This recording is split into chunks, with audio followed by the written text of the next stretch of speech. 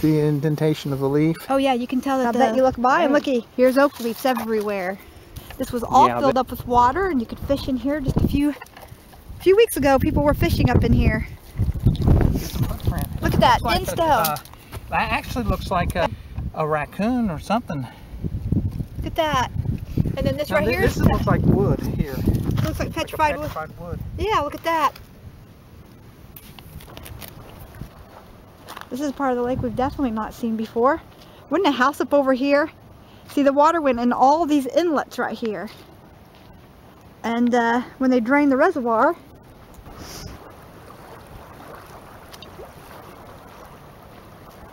these rocks have been really covered up with water for a long time.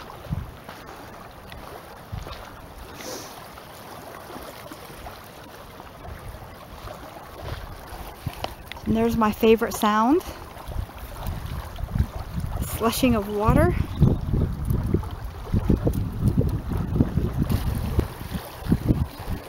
Can't go up here without seeing what's on the other side of the hill here.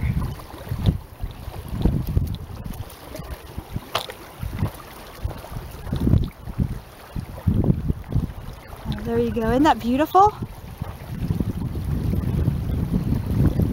November the 28th, 2017. We're having a near 70-degree day, and all is well. Now there's a couple of houses up in here, you can see them. And he's still looking at rocks. Okay, and obviously they've drained this area here too, because the water stops right here, so I'm not going to go on around that way. You can see where the water was here and how it eroded away. And then the water was up this high.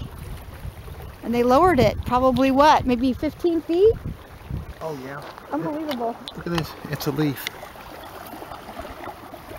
Oh yeah, look at the leaf. It is a leaf. That looks more like a maple, doesn't it? Right there. Well, in Noah's flood, actually, the answer to these rocks is basically that there was a global flood, and it couldn't have taken that long for things to be buried. If you look at the fossils are records of rapid burial, compression, and the preservation of even footprints of animals and species. And when you have, if you look around at the debris here from the trees and stuff, they're going to rot away. The leaves will rot away. The debris, as far as the wood, it rots away. But when you look at the fossil record, even here, there's an impression of a leaf that was preserved, which shows a rapid burial. And it couldn't have happened over billions and millions of years. For one thing, just like the leaves around here, they would have disintegrated and not been preserved. You come back next year, all the leaves will be renegotiated within the landscape and the life of the lake. But the life here, you can see, was buried with sand, gave the impression of life that existed then. And you can even see on this the waves of the water. See the little ripples of the water? Now look out here on the lake. You see the ripples of the water? Well, look how it ripples inside of ripples. It matches the type of ripples we've got here. It was water-based, water-formed, and to capture this kind of rippling effect had to be a very massive boom experience. It was a rapid event, and the only event that I know of that accounts for that is Noah's flood. Yep. And you can see the rippling on the different land. You see the rippling of the water? Well, I mean, the rock caught that, and then it caught some portion of life. You see there? Looks like a bird feather there. Could be a bird's wing or something, but yeah, some forms. In order to actually find out what forms you... Look right there. Yes, different forms of sea life and other different kinds of life are captured within this stone. Even the smallest stones. Yes. The rippling of the water.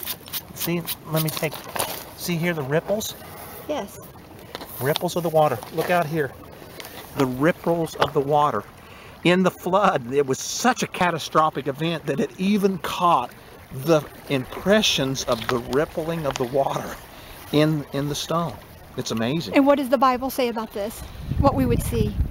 what we see in the present cannot be interpreted as the events that happened in the past. God said creation is no longer going on. God said the flood was a dramatic event that was captured in the stones. So what you see in the fossil record, you actually see a burial of different ecosystems. Time is irrelevant to that. Ecosystems were buried. The first sea creatures were swept up upon land. They were buried, the impressions. And then you get to the trees and the plants. Different ecosystems is what you see in the geological column. And they were buried as the waters prevailed upon the earth for over a year.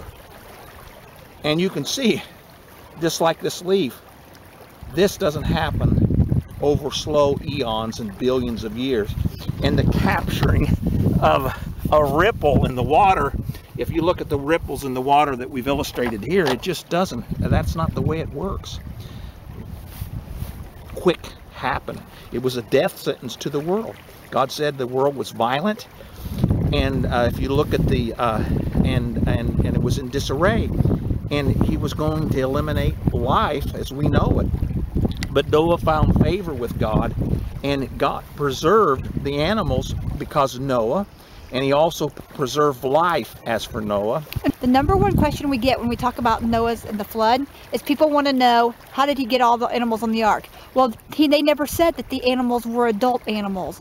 The animals were babies. They were much smaller. They could have been babies, but the thing about cattle, there's different species, like the dog kind. If you look only at the dog kind, over the last 100 years through selective breeding, we have produced all kinds of shapes and varieties of different dogs. But they're still dogs. But there's all kinds of varieties. And that's a pretty rock. I love rocks. I think it's a part of a geode. Tumbling, the geodes were made by tumbling. Well, they thought it was from the Ice Age. Well, so explain that, what you think of that, because the ice came in. The Ice Age was a reality. Yes, there was an Ice Age. But when you look at the rocks, and you see here that you see life in different ecosystems that were buried, it doesn't talk about billions or millions of years. It talks about a rapid event. This is a rapid event. It's tumbling. It's being pushed at a high pressure, actually a high pressure, causing the crystals inside, and that's why the crystals are not on the outside. It's like a buildup of heat. It was a tumbling of different elements, and it was a smashing of them to produce under pressure what we see here. But this is actually a water formed. Keep that. We'll hang on to that. These are water formed. There are rocks that are formed by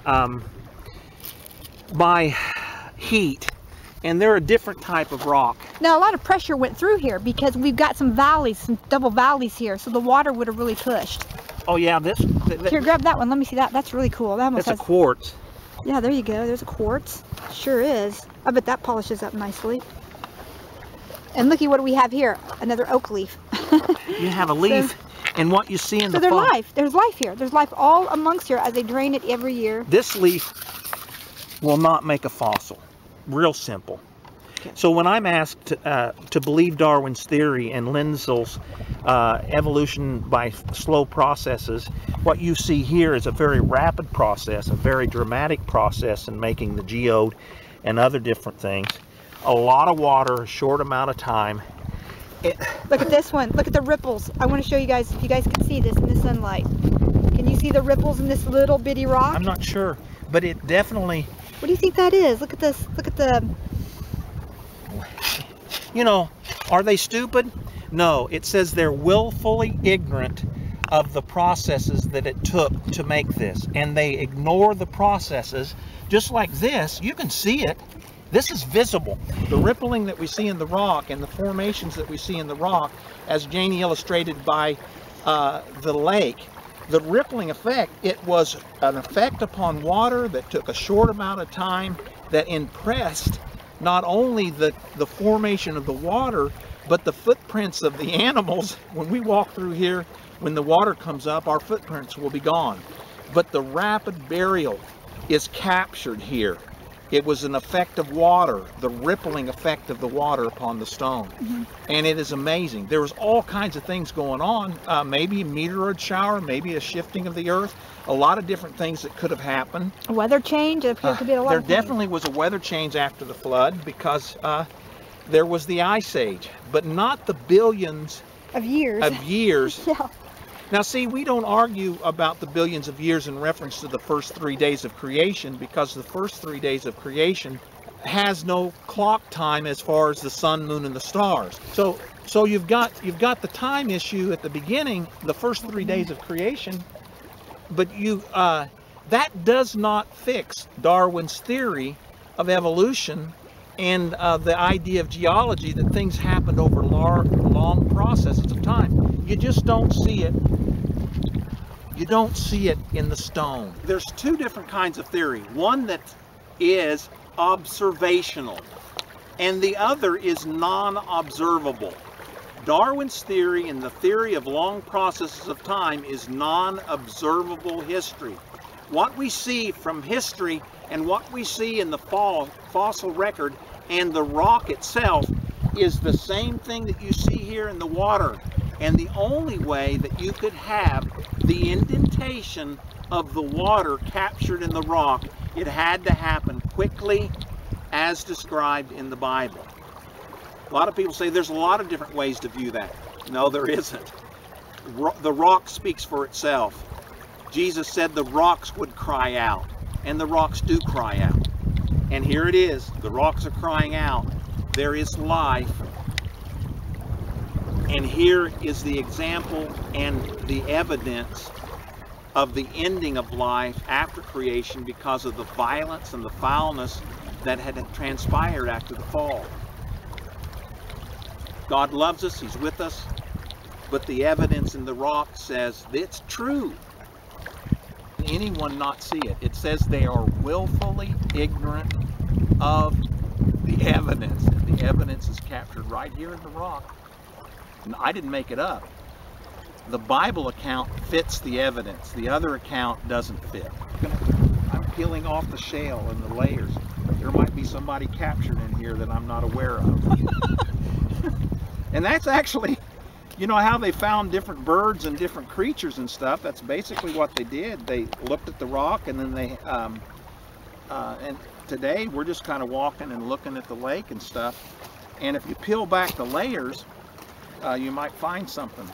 It's amazing. It is amazing. You're amazing. You are. I love you. I've loved geology since I was a little boy, and I've been tutored. There you go. Here's some sea life right here, and it looks like some leaves with it. Right in here, and then right in here. The indentation, yes. Look at that. And if we peeled back this, there might be something buried underneath here. So if you unlayer it, you can find all kinds of things, and that's how they found the different fossils. Are you taking and this stuff home, or like you leave this one here? We'll probably leave that one there. Anyway, a little lecture from my husband, the professor. Love you. Happy birthday. It's so informative. I just love listening to him talk about nature because he loves God and he's in love with me. And I'm in love with you. And I think that a lot of this is what John and I met. This is what we shared. We knew we were both conservators of God's earth, and this is what we teach, and this is what we want to be. This is what we want to teach others so that they can be this too. And this thing is to love what God has given us. And when we're blessed, we pay that blessing forward. And we hope that this video has blessed you in some way. We hope you've learned something from it, and we hope that you share it with others so this needs to be shared with. It's very important that we share the truth in our history and the truth in the earth. And John's right.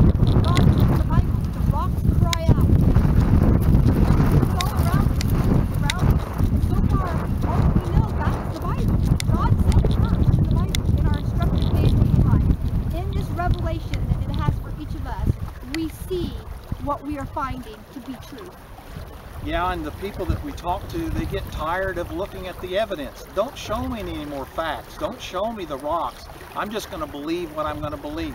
Whether you're a Christian or an atheist, that's no way to be.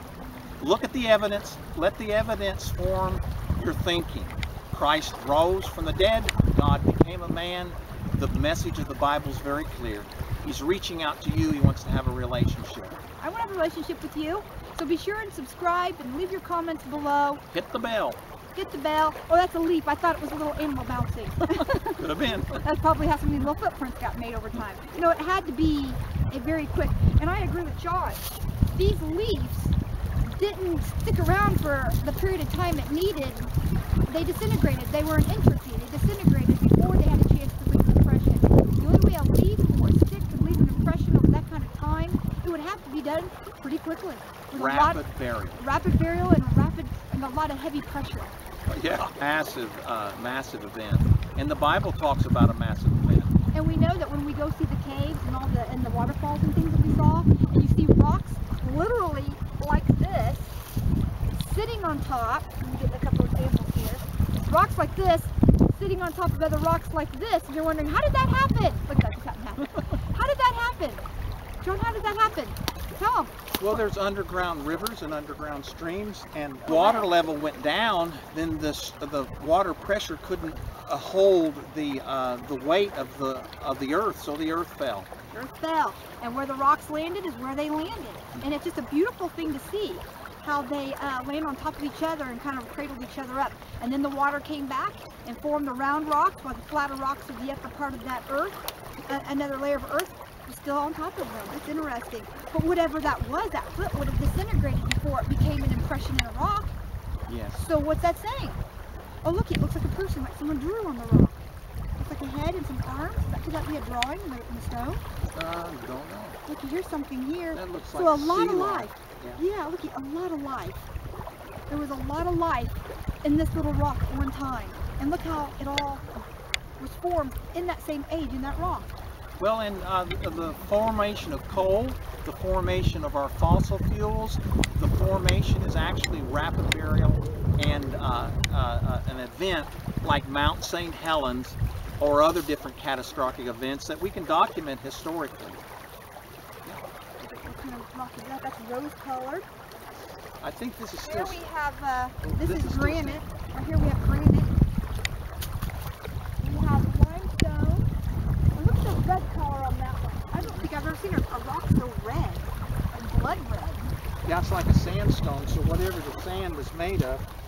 Enjoy yourself. Go out in nature and look at God's creation. And what you see in the Bible is true. And it's true to life, and it's true to history. And people are in the process of rewriting, refocusing, trying to make history something that it isn't. Another geode. I'm finding all kinds of geodes. There's all kinds of geodes down here. It's amazing. God's blessings. Hit the subscribe button. Come join us on our little homestead. Blessings. Just look at what, a 15-foot walk, and already I found so many some more. Looks like rose quartz. What is that? The evidence. Let it speak for itself. That was You got your collection. Yeah, I got my little collection. All right, we're gonna head back. We love you. Go with God. Be sure and subscribe, and we're gonna be here till Saturday. Okay? We love you. Go with God. Blessings. Hit the bell. Subscribe. Tell John happy birthday down below. Okay. Happy birthday to you. To 62. I've got 10 years to meet you. Happy birthday to you. Okay, that was the mean part.